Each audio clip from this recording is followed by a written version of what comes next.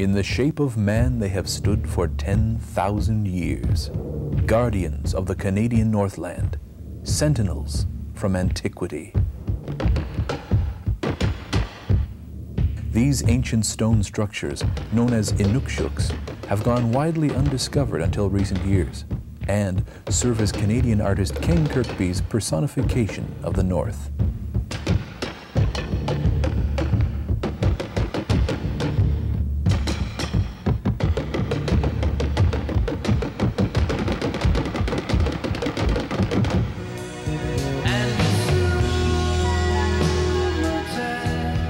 Now, a decade in the making and 3.5 million brushstrokes later, Kirkby has completed his masterpiece.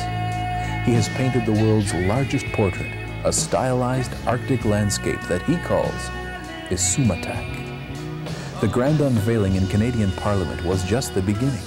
No longer just the world's largest painting, ISUMATAQ has become a catalyst, a focal point in the coming of age of Canada. ISUMATAQ is an invitation and it is a demand. Let's join each other and be worthy of this place. Let's go forward with a single purpose and a good will. I dedicate ISUMATAQ to all Canadians and to all Canada, from sea to sea to sea. Thank you very much.